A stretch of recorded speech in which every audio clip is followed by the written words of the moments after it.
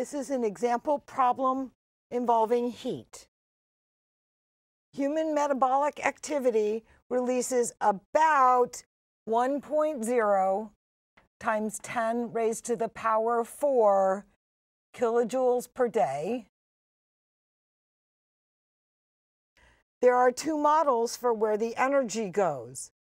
We'll do them separately. The first one is raising the body temperature, assuming it's 50 kilograms of water,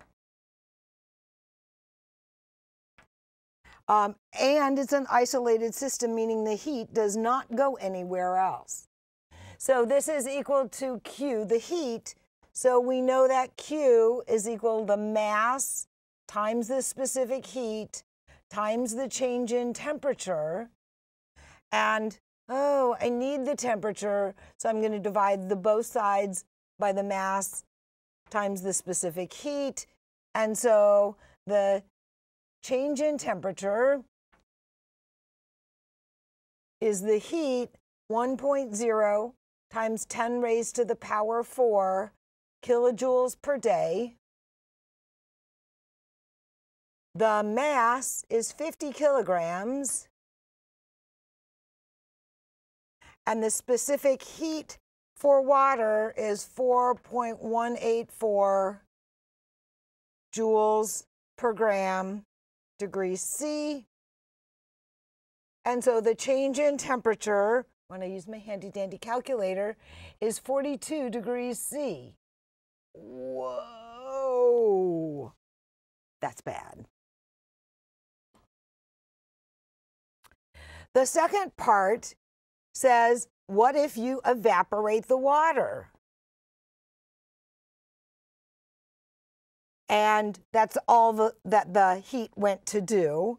And so they tell us that the enthalpy of vaporization is 2.41 kilojoules per gram.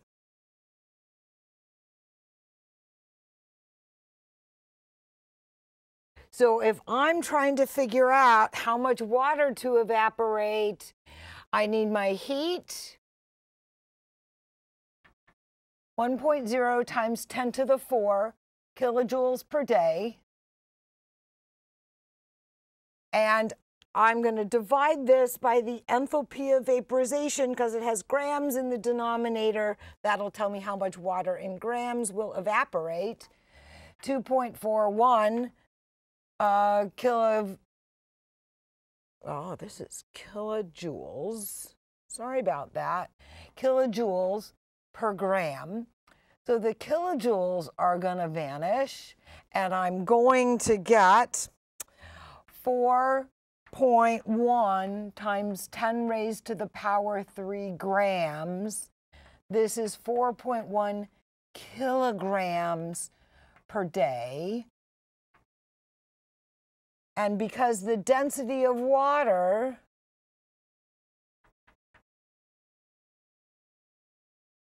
this is also equal to 4.1 liters of water per day.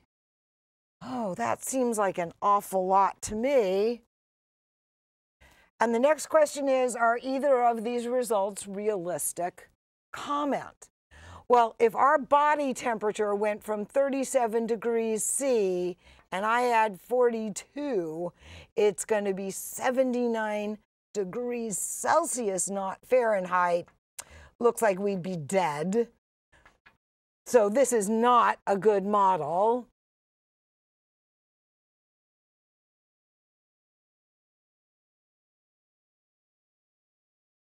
And in addition, the recommendation is not 4.1 liters per day.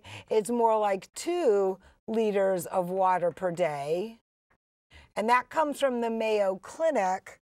And so this is not realistic either.